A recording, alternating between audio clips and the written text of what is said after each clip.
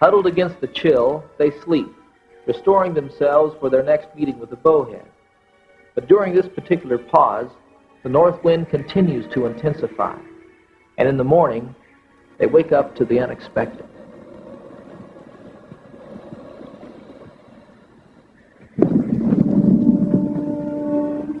The night wind has driven an iceberg against the huge floe where they have camped, and now the ice underfoot is groaning and breaking up. No time now for tea and fish. They must move, and move quickly, or they'll find themselves adrift in the Arctic Sea.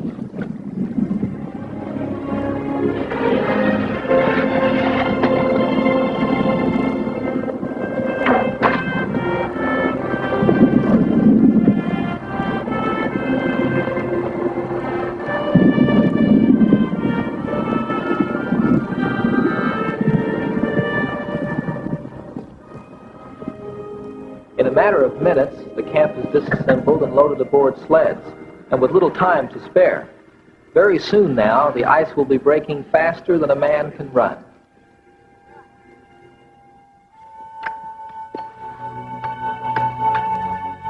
The journey to the next location will cover only 7 miles, but virtually every foot along the way will be an effort.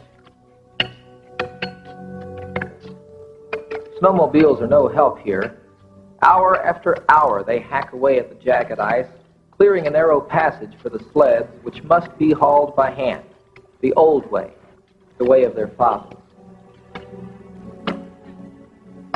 This spring, they have been lucky. Other years, the cruel north wind has forced them to move 3-4 times a day, often in the middle of the shortening night. The struggle goes on, mile after mile, and each man, as if bound by tradition, bears his load with a stoicism that only the Arctic could possibly demand.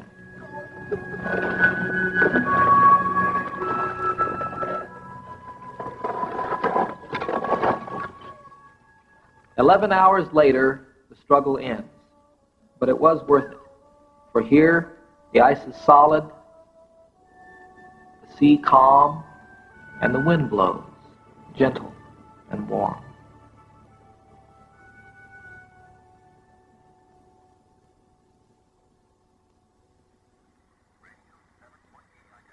And so, once again, they set up camp. And through the glimmering night, they rest, assured by the radio of clear skies and soft winds for tomorrow. But in the morning, the weather plays another cruel trick. Now the air is thick with moisture and cold enough to congeal the seawater into a gray field of slush. Visibility has been cut in half, and each stroke of the paddle is hard labor now.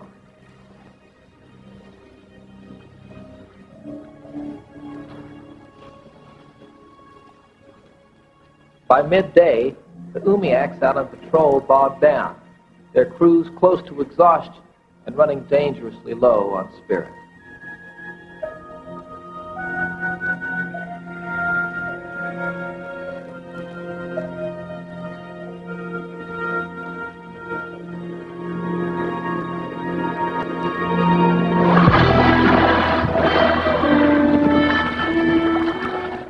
Then hope comes rolling through a lead in the ice. A herd of belugas and small white whales, 15-footers. Almost certainly they are followed by the bowhead. And the Eskimos, reaching down into a diminishing reservoir of strength, move their Umiaks into position.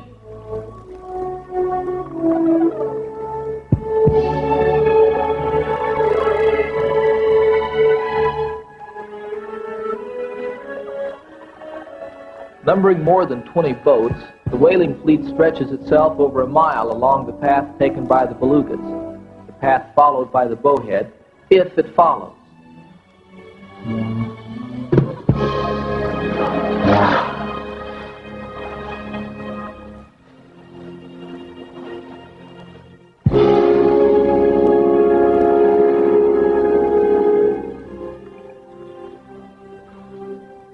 The crews grow impatient, especially the younger members. Some suggest they killed the belugas, but they vote to let them pass.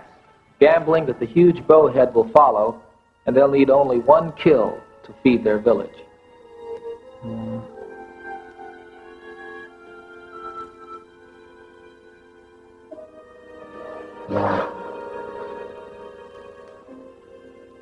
Crouching motionless, they watch the belugas pass beyond reach, and now the die is cast.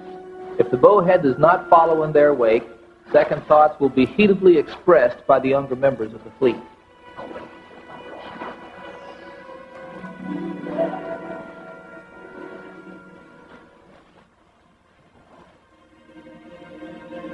And there he is, his huge black image a triumph for these men who've worked so hard to see it.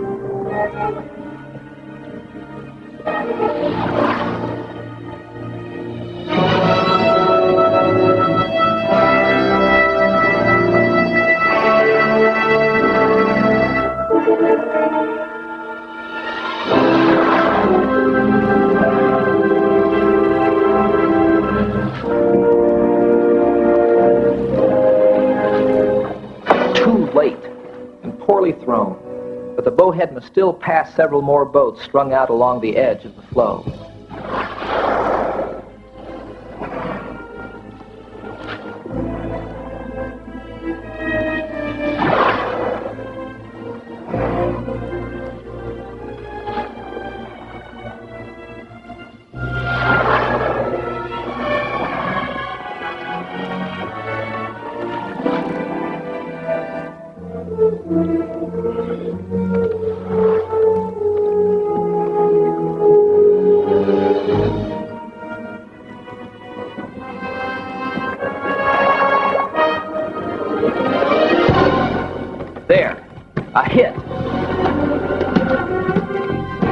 Too deep that time. Now they release the float to mark the bowhead's movements.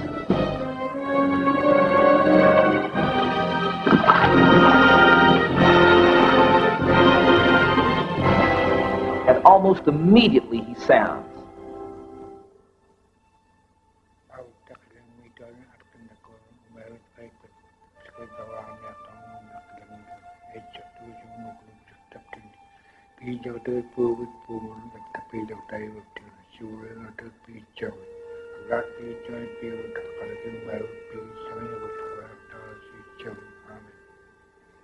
Together they pray that the lance will hold firm and that he will not swim into the ice and die there.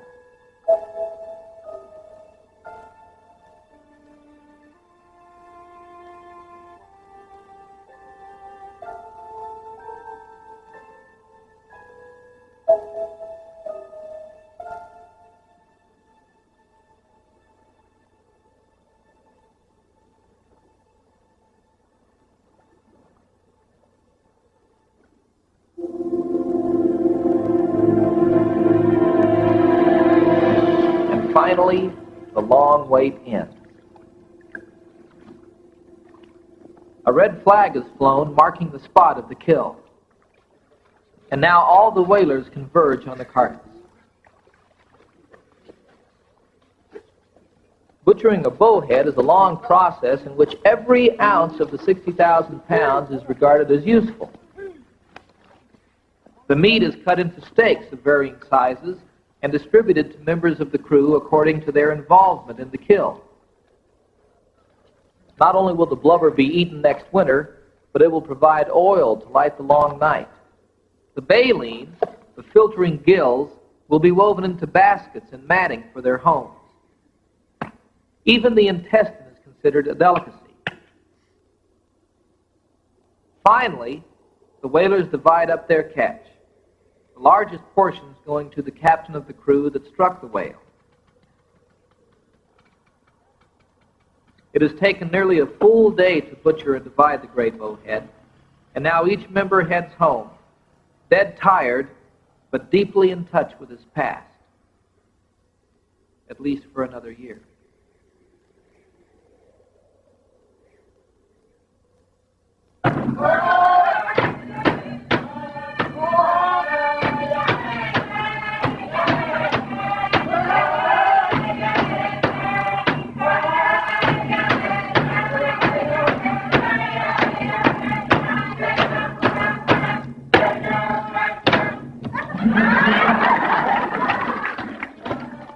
Back at Point Hope, the entire village gathers to celebrate the taking of the whales. As I strolled among the crowd, a modern 35mm camera snapped away as the victorious crews hauled their umiaks and whaling gear to a prominent place so that boat as well as hunter could be honored.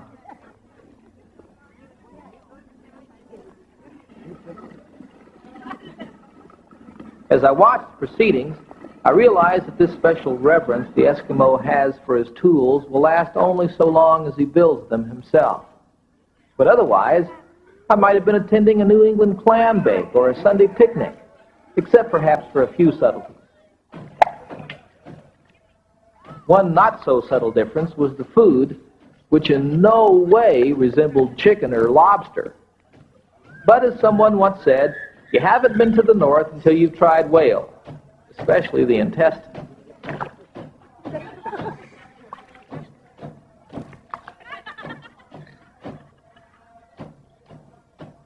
I wondered whether they were passing the plate or the buck. Then it was my turn. No, that's fine, Nora. Thank you. So just pop it in, huh? Yeah, chew on it. Chew it good. Huh? Chew it good. It's tough. Yeah. It's better with salt. Too late. I've noticed some people. You swallow it or do you? Swallow it. Swallow it. Chew it all up and swallow it. All right. Whatever you say. I think it tastes good.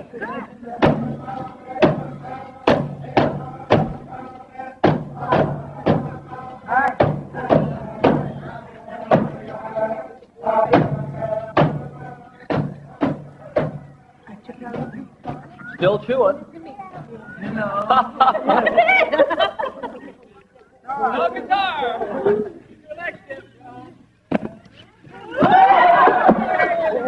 All right.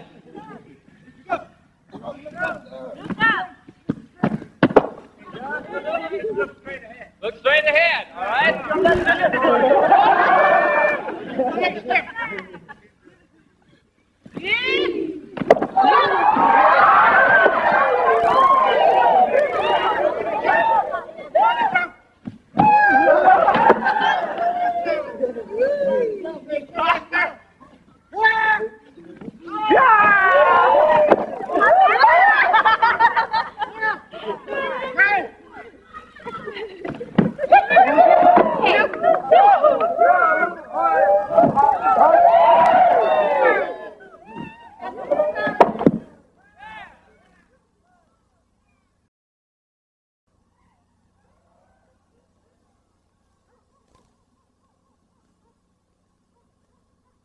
After the festival, as I walked alone through the graveyard of the whales, their great curved bones beseeching the Arctic heavens, I was fully aware that the movement to ban whaling throughout the world must rightfully apply to the Eskimo as well as other men. I realized, too, that the price the Eskimos will pay reaches far beyond lost profits.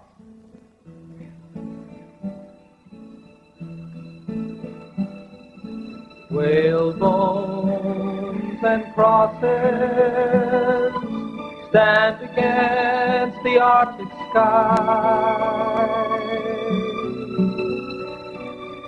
The wind blows through the graveyard where our fallen fathers lie. Eternal snow that covers them, the shadows of the sun, the mighty struggle on the seas, a way of life is run.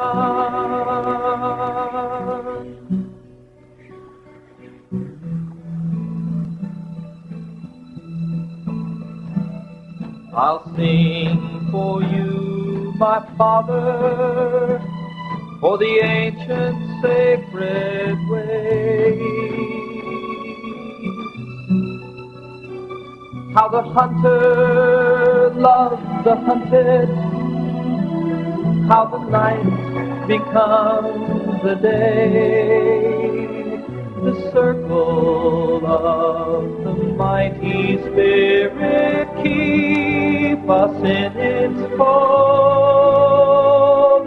The warmth of understanding, like a light shot through the cold.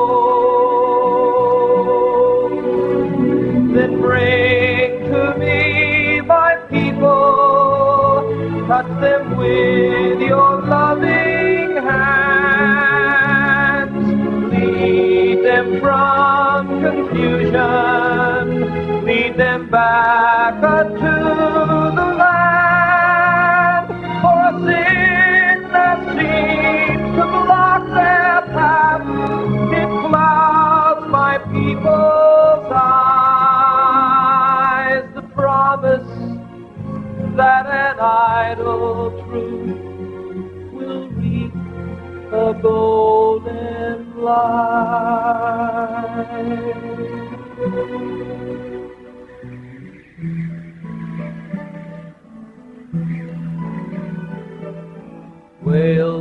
Whalebones and crosses stand against the Arctic sky. The wind blows through the graveyard where our fallen fathers lie. The timeless hunt, a journey back to what we once came from. Compassion and nobility beneath the midnight sun.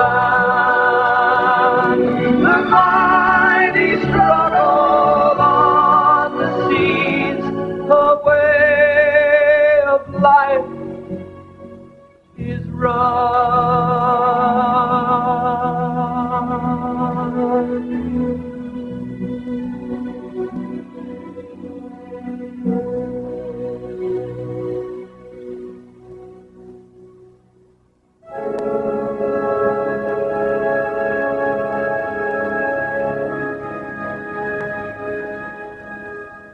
We left Point Hope and flew farther north to a place where life will never change.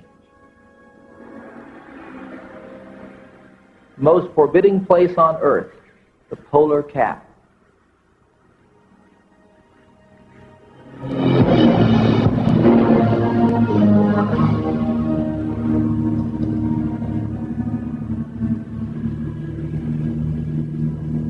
I remember every detail.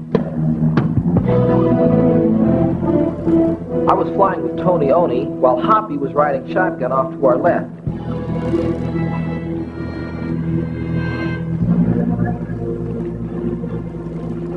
This was Hoppy's favorite part of the North because, as he puts it, there are no excuses out here.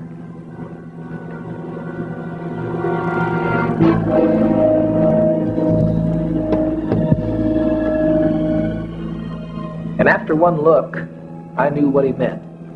This had to be the loneliest, most desolate place I'd ever seen. And I was very glad we had both planes. Our mission was to photograph the polar bear. You always go out with two planes? Yes, you do. That's your insurance. If you don't have that other airplane, if you had a problem on landing, like you knock a ski off, or an engine problem, you couldn't get back by yourself, and nobody could find you.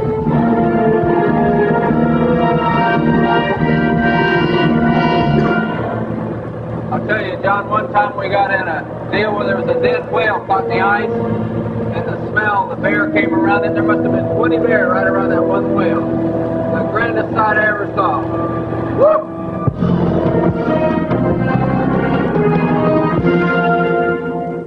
An hour passed, and I knew we had ranged dangerously far out over the ice cap.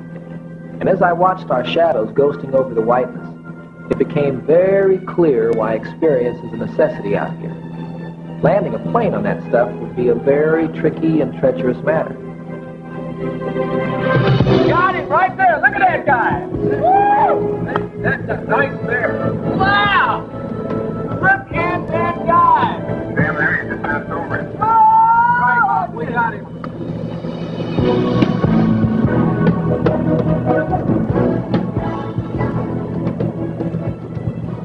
Look at that guy. Man, that's a nice bear. Oh, well.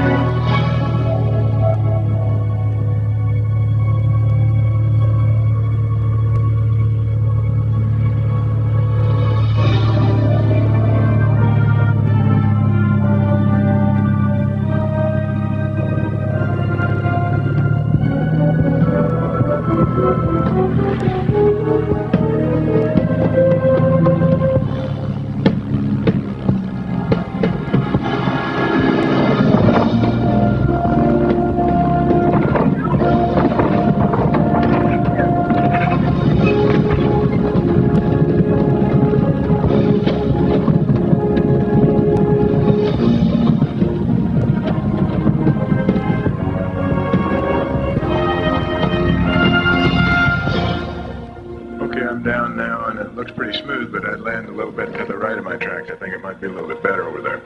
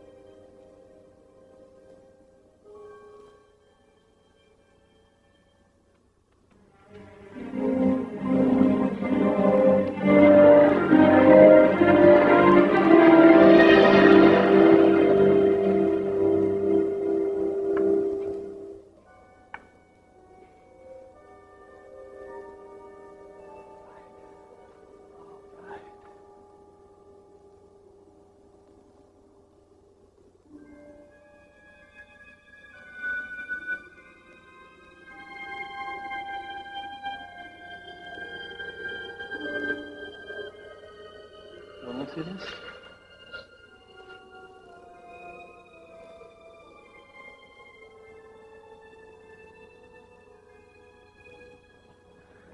Okay, he's just coming Right there. Come on. Yeah, look at that. Oh, isn't that amazing? Yeah. Look at that. That's a nice bear, too. Boy, oh boy.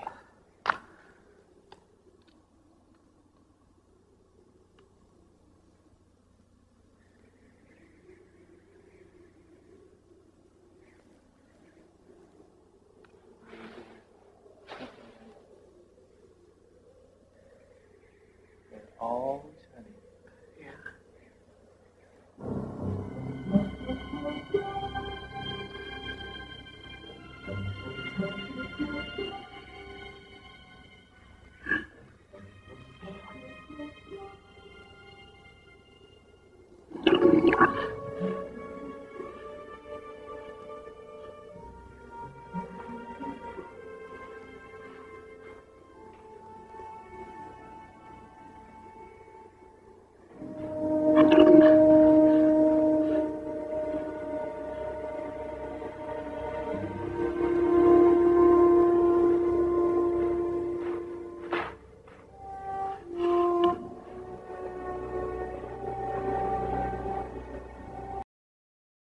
Isn't that something? Big old factory.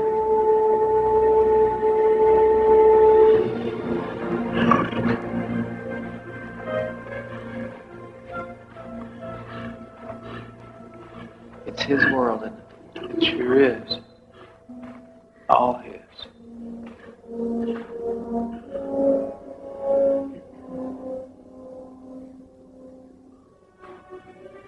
Got his nose up. Put his nose up to sniff, huh? Yeah, just testing. I just can't. Whoa.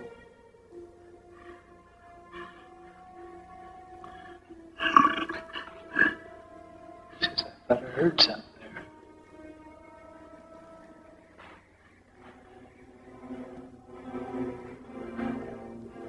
Boy. Hey, he looks like he might lay down right there.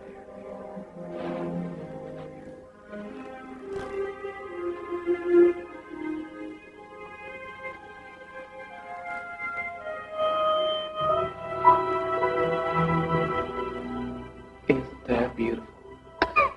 Going to sleep. You just be real comfortable over there, you polar bear. Do they have a sleep cycle? I mean, do they sleep hours, or do they just take a rest whenever they feel like it? I imagine they just rest whenever they feel like it.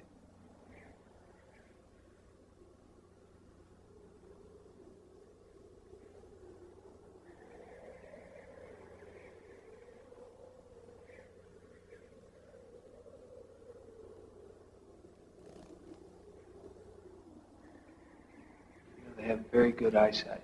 Oh, they do? Yes, they do. Good eyesight, keen ears, and a real terrific nose.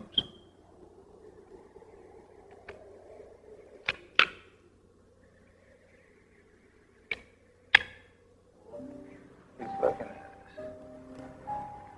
He doesn't know what to think, but he's looking. See him look right over here? Look at that. See him look over at us? He's wondering about us. What is that I see over there?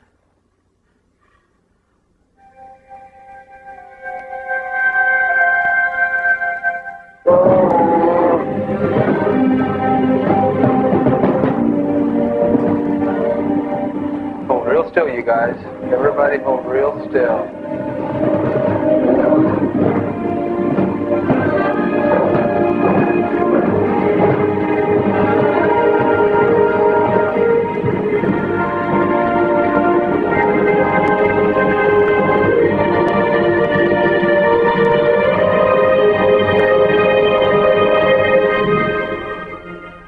He was beautiful. Tony Oni had tried many times to describe how I'd feel when this moment arrived. But now, as I looked at him, I felt something more than awe. I felt all the force of the wilderness flow into me like a prayer. He was the wilderness, powerful, elegant, and complete.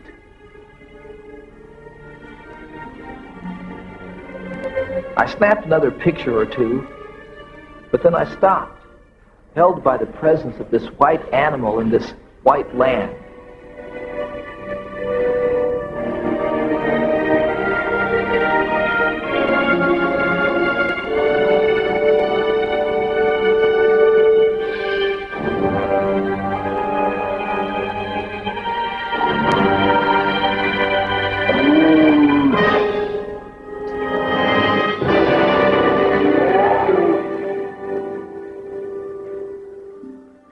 When he stood on his hind legs, I swear he was looking straight into my eyes.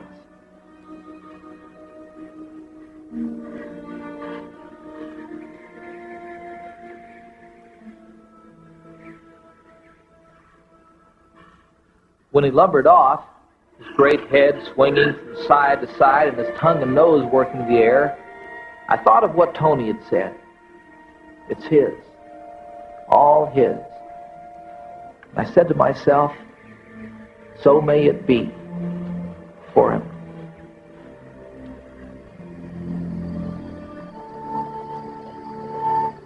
Alone out there on the Alagnak, with a soft summer breeze bringing the night to Alaska, my memory finally let go of that spring trip to the Arctic, and I knew that those experiences would always be with me.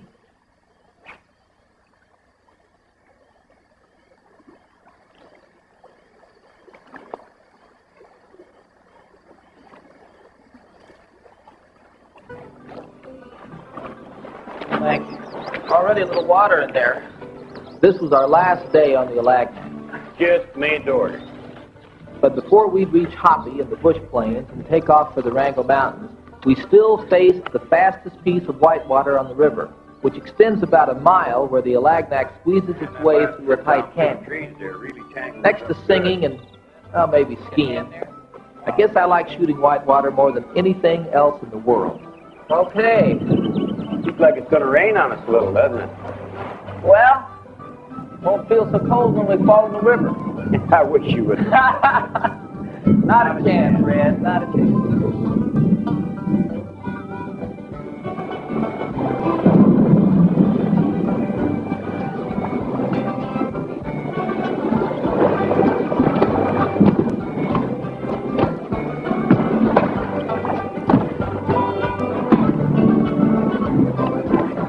We no sooner got out on the river when the sky opened up and a chill rain sifted down on us.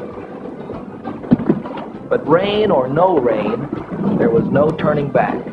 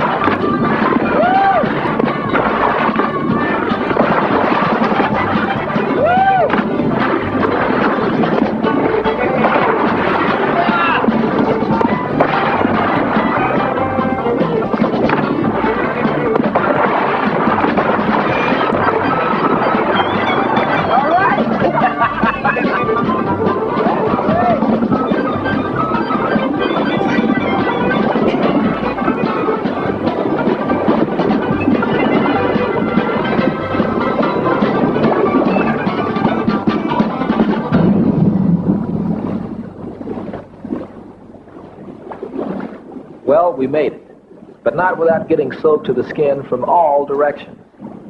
And as we rode out the last mile or so of our river journey, before I'd say goodbye to Red and Mike, I just sat there under that chilling rain, and I felt warm inside and a little sad, promising myself that someday I'd come back and see my 3 newfound friends, Mike and Red, in the Alagnac River.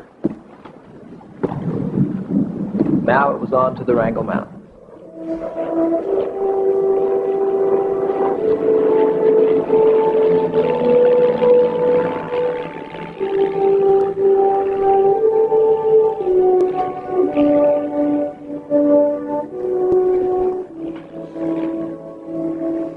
And late that afternoon, there they were.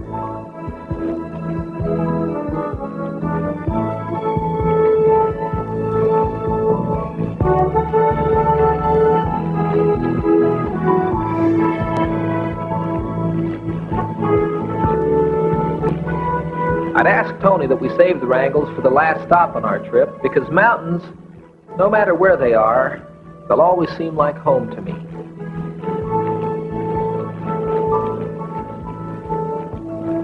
These peaks are the northern tip of a vast mountain chain that extends some 4,000 miles down through British Columbia and Alberta into the United States, where they call them the Rockies.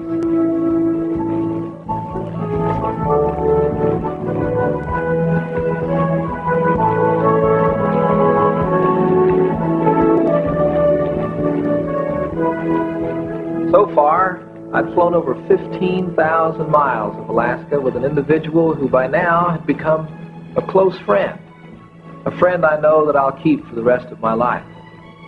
From Barrow at the top of the world to Point Hope, Shishmaref, and the Alagnac, He showed me a world I'd only dreamt about, a world more precious to him than practically anything else. We'd seen and done a lot of things, more things than some of us do in a lifetime. And for me, why, each experience had been enjoyable, valuable, yet somehow it all hadn't come together yet. And now I was hoping it would, here in the Wrangell Mountains.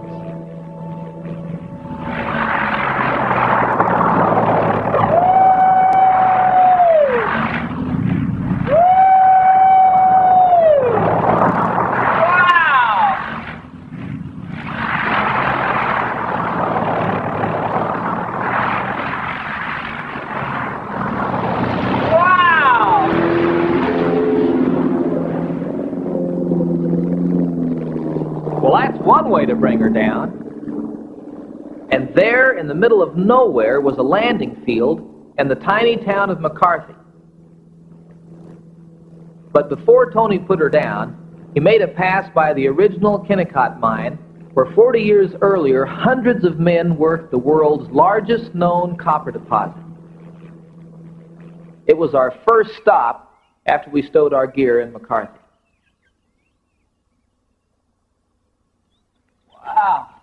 It started in about 1911. They took out some of the richest ore that they've ever taken out. Copper ore? Copper ore, yeah. About 70 or 80% copper ore. Made a lot of money on it. How long did it go, Tony? What happened to the place? Oh, it went along good. They were getting a little low on ore, and all of the men voted the union in 1938. And so Kennecott gave them 2 days to move it all out. They were going to shut her down. Just like that? Yeah. Well, it's a beautiful place. Isn't it, though? Beautiful. I love to come here. It's like a movie set, you know? I mean, you know what they ought to have here is a chase scene. Boy, that would... A lot of places... You're it.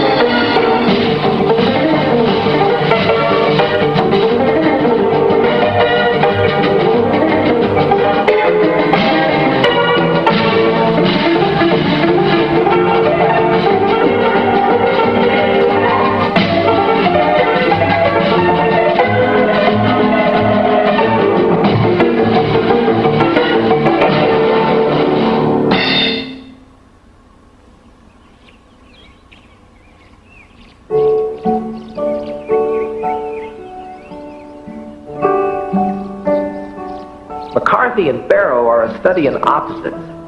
While the Eskimos of Barrow are struggling to climb into the present, the residents of McCarthy cling to the past.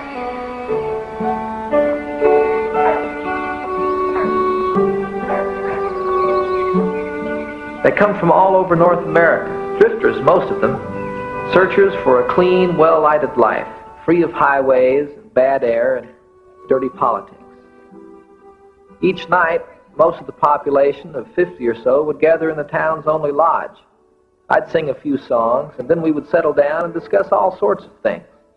But mainly, we talked about life and how to live it. For Joanne Miller, the way was just as clear as the mountain air. Hey, do you know what happened to me? I am alive because I learned to live in the mountains. You touch people when you live up here.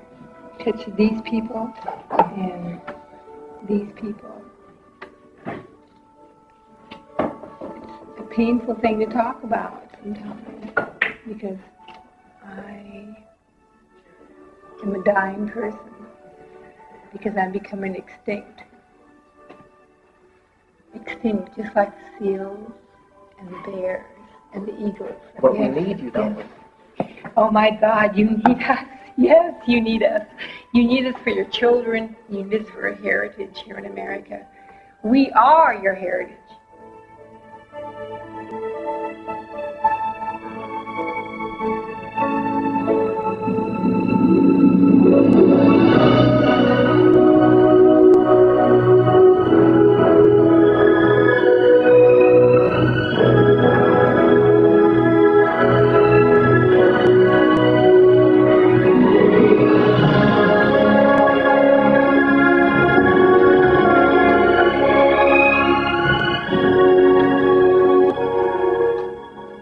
The next morning, Hoppy, Tony, and I headed for the high country.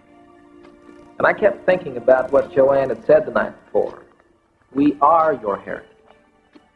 Joanne might have been speaking for all of Alaska, for all 500,000 square miles, from the frozen wastes of the Arctic to the Aleutians, all the way to the Wrangell, for the Eskimos, the Aleuts, the Indians, for the trappers, the prospectors, the hunters, and the pipeline workers, for the rivers still running free, and the mountains, and the great rolling forest.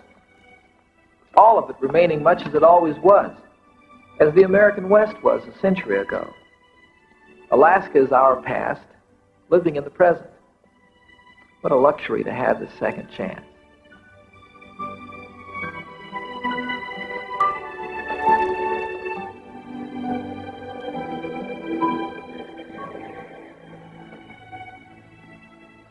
But across the land, I've heard the initial rumbling of progress and seen the spoils of change.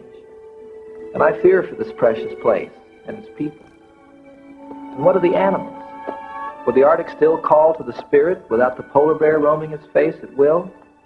And what would the Eskimo of Point Hope do if the bowhead no longer arrived in the spring in the Chukchi Sea? What if the brown bear no longer came to feed at the McNeil River because there were no salmon? Or no bear? What then? Well, I think Alaska would be stilled forever.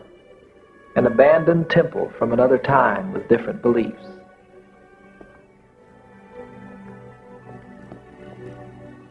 The animals are the vital organs of the wilderness, just as they are the barometers of our destructiveness. Here in the Wrangells, for example, what would a climb into the high country be without at least the promise of a sight such as this? Look at those horns. Boy, really sharp. They are. And just cold black. I wonder what he's thinking about over there. He's probably saying, wonder what those yo-yos are doing over there. I imagine he's probably had as good a time as I am. There's such a sheep over there, yeah. Oh, really? There on that ridge. It's still not suspicious. Look at that. They cover a lot of ground in a short time, don't they? Mm-hmm. Takes us 15 minutes to walk over there, and about a minute and a half when they're there.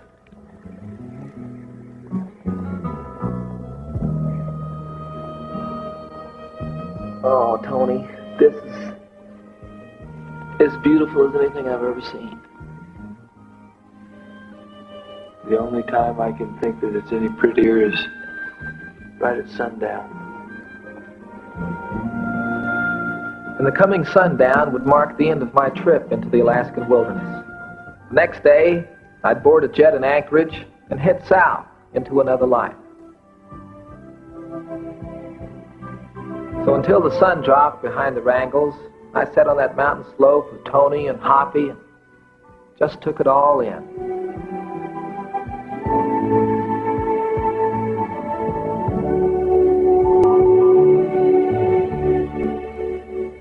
As the night gathered in the valleys and began swiftly climbing toward us, I watched a dull ram grazing and thought about how much he had in common with Alaska. Strong, majestic, masculine, his future nonetheless hangs by a very thin, almost invisible thread. A thread that could easily be broken by just a touch of carelessness. And then he'd be gone forever.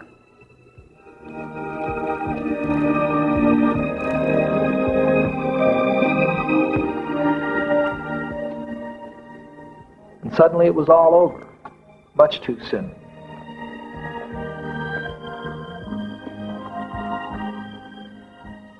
But the memories remain alive and compelling, visions merging together in my mind and telling me to return as soon as possible. Because there's a lot going on in Alaska these days. Forces working against each other. Forces of the past and of the future. Of passivity and aggression. And some are saying that coexistence is impossible. That one side has to lose. Well, I think that's very old-fashioned. Alaska's our last chance with the wilderness. Let's not wait until it's too late, when the cry across the land will be, bring it back. Bring it back. Let's keep it. Nurture it. Love it. Let it be. It's the American child.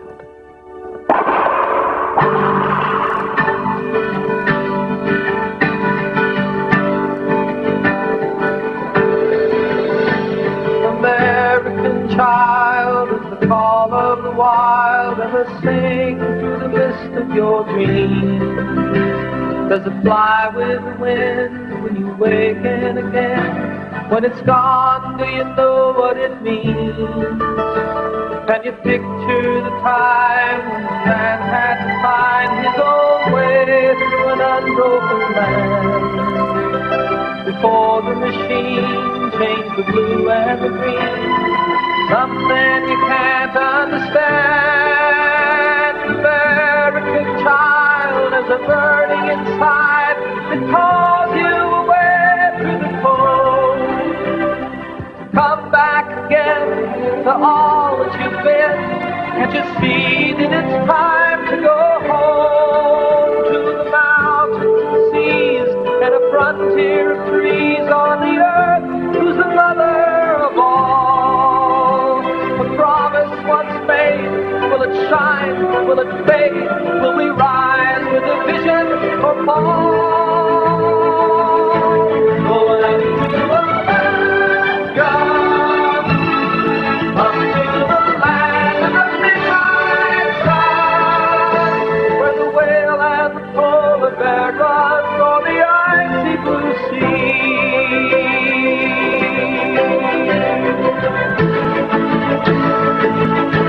Going up to Alaska, up to the north and the pioneer life, where courage and strength still survive, and a